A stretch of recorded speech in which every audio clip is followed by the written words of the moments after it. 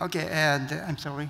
I'm very happy to be here. And in the beginning, I'd like to say that there are no picture in my slide. And in this morning, we had a nice presentation from NASA, Mark, and from Ulrich from Ether, and Lina from Canada. They have a lot of beautiful picture, but I'm sorry, I have no picture in my slide. But for your information, JAXA has a lot of beautiful pictures. So if you like, you go to the JAXA website. So let me go. Okay. So this is the background. The JAXA has right now. The JAXA has 7 astronauts. And they started their staying in the ISS in 2009. So JAXA astronaut has a right to go to the ISS in every 1 or 2 years. So that means that JAXA, we have 8 ISS experience. ISS mission for 10 years. So, and in the beginning of this program, the JAXA Japanese government does not have any rules or laws for radiation protection against space radiation. However, as you know, that because space radiation is a major exposure source for astronauts, so JAXA has to manage it for securing safety and health of astronauts. So JAXA made one rule on radiation exposure management for Japanese astronauts. The first issue of the rule was established in 2001 based on the ICRP 1990 recommendation, because it is easy for JAXA to get the understanding from the Japanese experts. And so we use the concept and this method of the ICRP 60. After that, we revised the carrier effective dose limit based on the ICRP 103 2007 recommendation. This slide shows the overview of our exposure management. This slide shows our exposure management starts from the astronaut selection phase and continue until the end of the astronaut career. That means the retirement of astronaut. It consists of the 4 categories: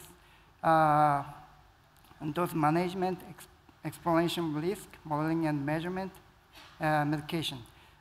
Also, we use some tools for disease management, and also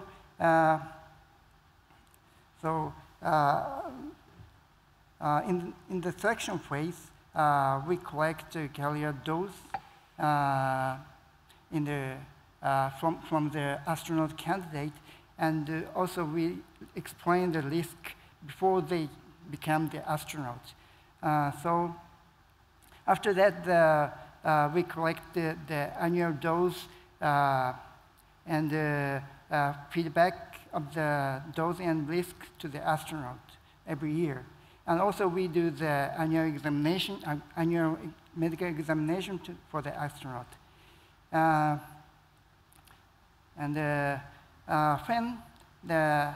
When an astronaut is assigned to the specific mission, we predict the dose during the space flight and explain risk from it to astronauts.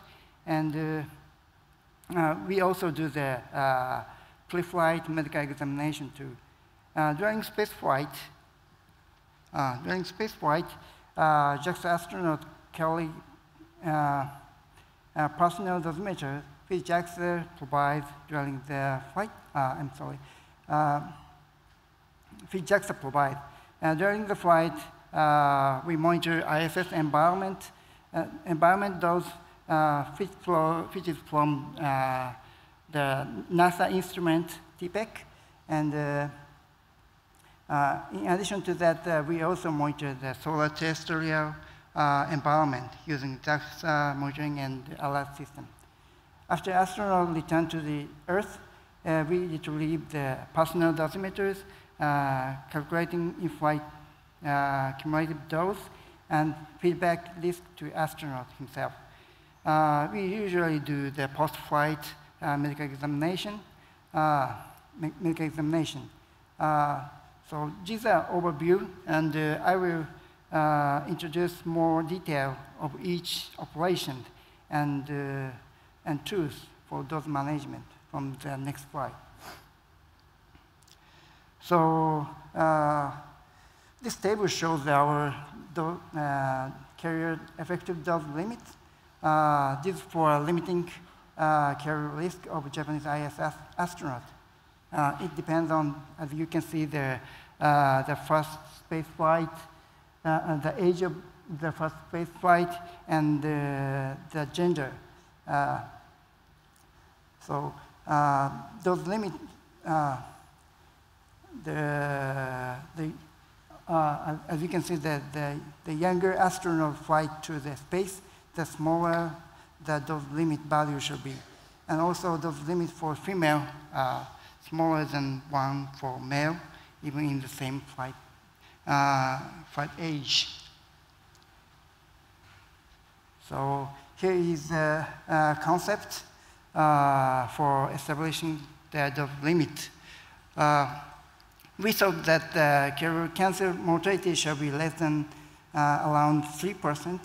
The method we used for calculating cancer mortality is based on the ICRP 103. For solid cancer mortality, we use the weighted average of excess ERR model and EAR models. Leukemia mortality for we use EAR models. And in both cases, we use Japanese natural cancer mortality for calculation. So, eventually, we need the exposure scenario to calculate risks. For the purpose, we assume that the one astronaut goes to space 3 times in every 3 years. This scenario is we think that this scenario is the severest 2 cases we can assume for the Japanese astronaut.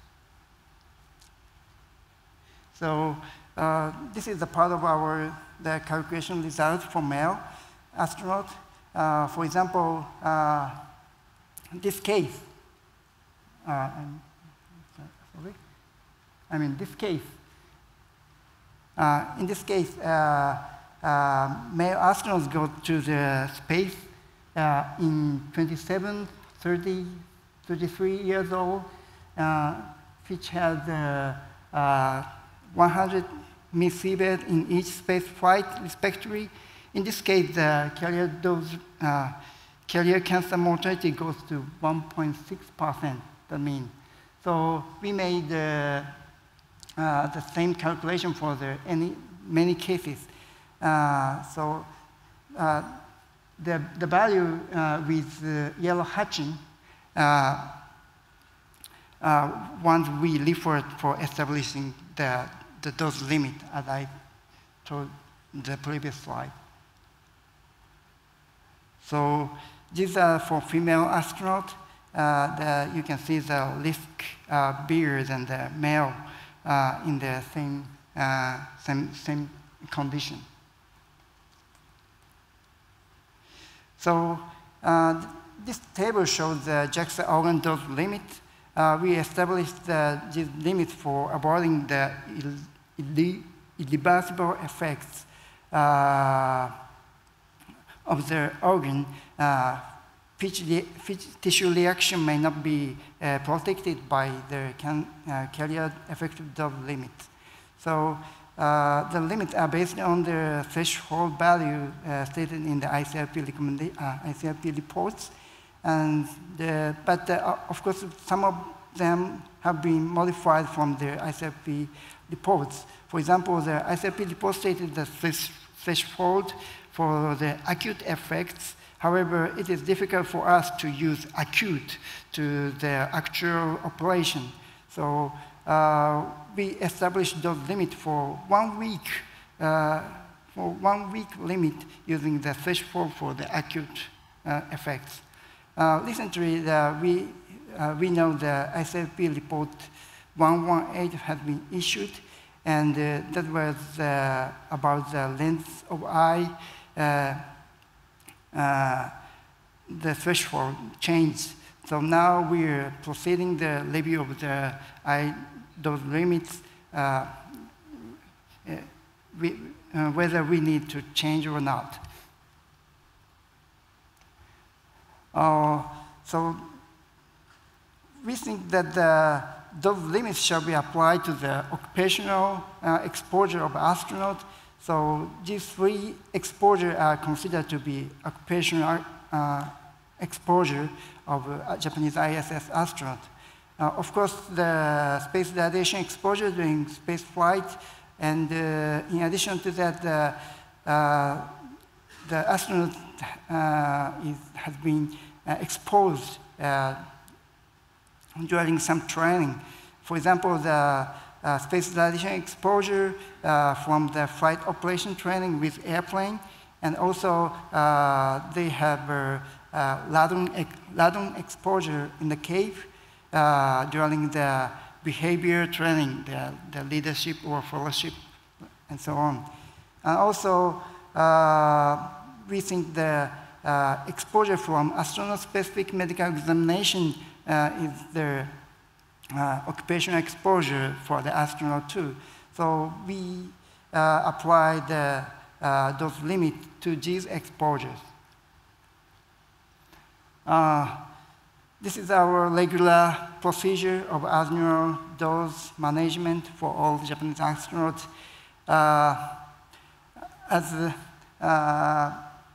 Dr. Ulrich Wistrop, and we have some flight surgeons in JAXA, so they collect the facts, these things. I'm sorry.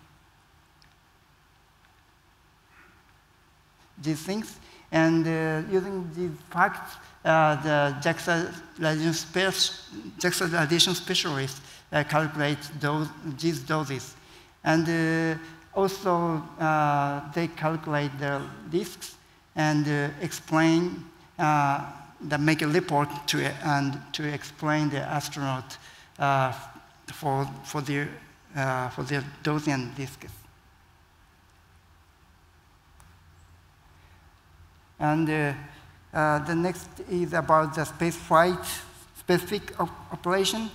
This is procedure of flight assignment. When an astronaut is assigned to the specific ISS flight mission, we predict the dose during the space flight. Here is the flow chart to calculate doses. We have a database about database of particle transportation through ISS geometry, and it is because it was built in almost 20 years ago, so we still use the old-fashioned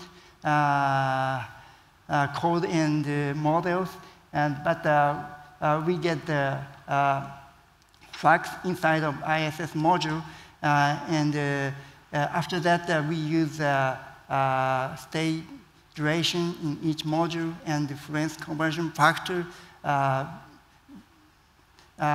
to get the effective dose and organ doses.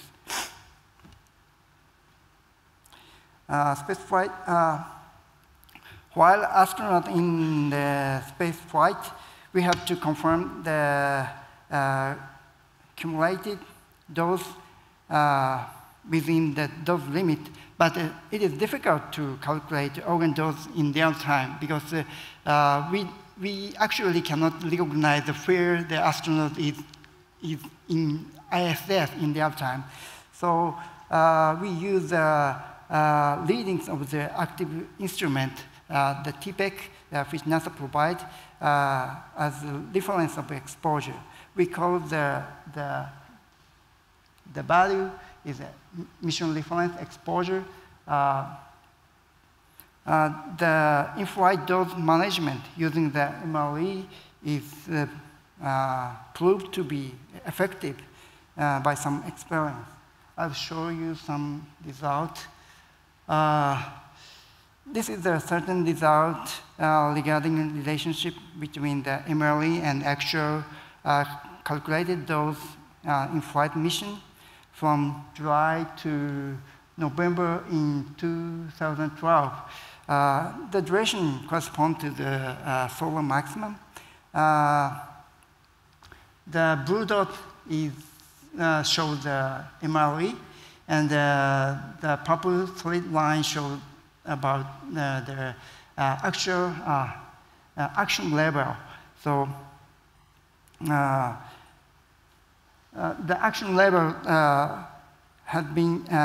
action level is set based on the predicted by NASA. If MRE exceeds the action level, we are supposed to do some active actions in order to reduce doses. It was rules, it was 5 rules we used. The small bar calculated organ dose in flight. This green solid line shows the annual dose limit for BF4, which is the smallest dose limit in our dose limit. So you can see the calculated dose is much less than the dose limit. So this means that we can consider that the calculated organ dose in flight are within dose limit as long as the MRE does not exceed the action level in solar maximum. We have the same result for the solar minimum, so that means that we can consider the same things in the solar minimum. So after astronauts return to the Earth, we have to calculate the dose.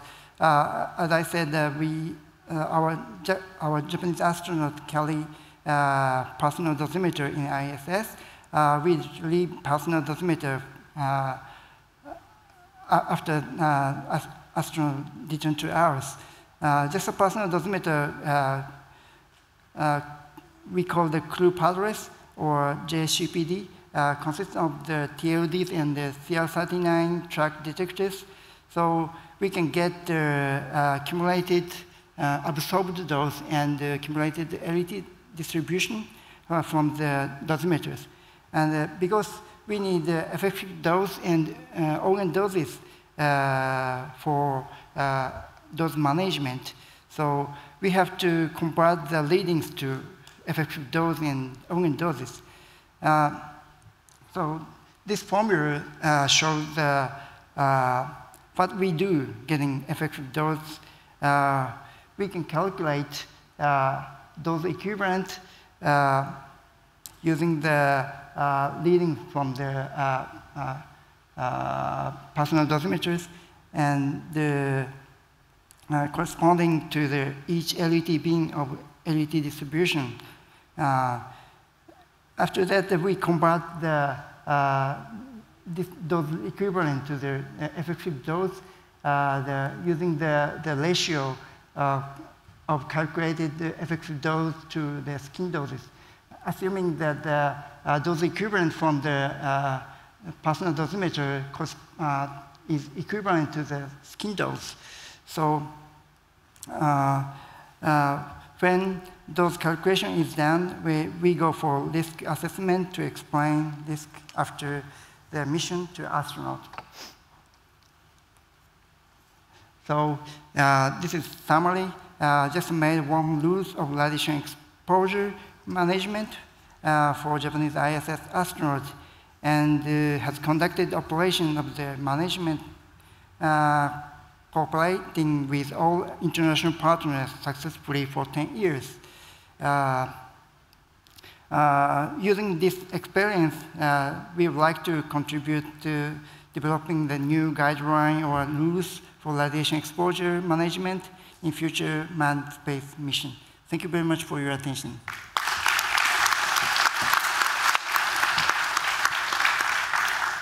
Thank you, Tatsuto. Okay, questions. There's been a couple of questions here that are around why the 3% career dose limit on the basis of cancer mortality was selected. Do you have any, can you provide some more input as to how that was reached as the threshold? Threshold?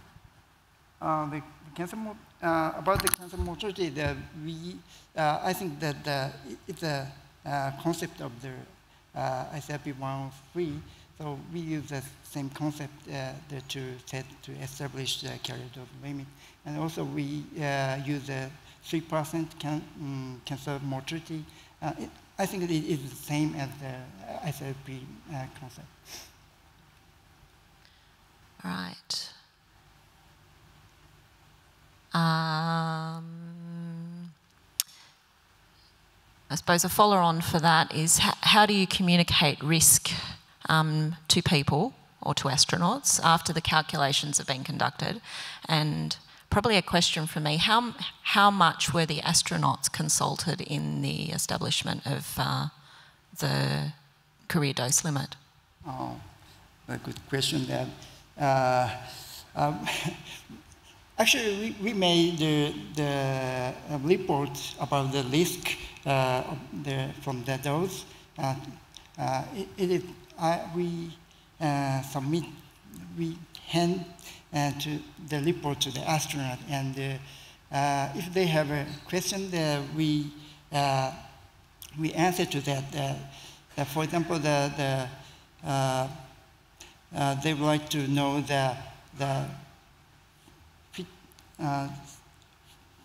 what kind of meaning the 3% is.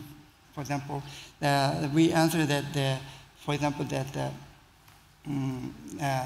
any other industrial risk, we compare the 3% with the risk from any other industrial risk. So we do such a thing. And I'll provide one comment, which is more feedback on your presentation.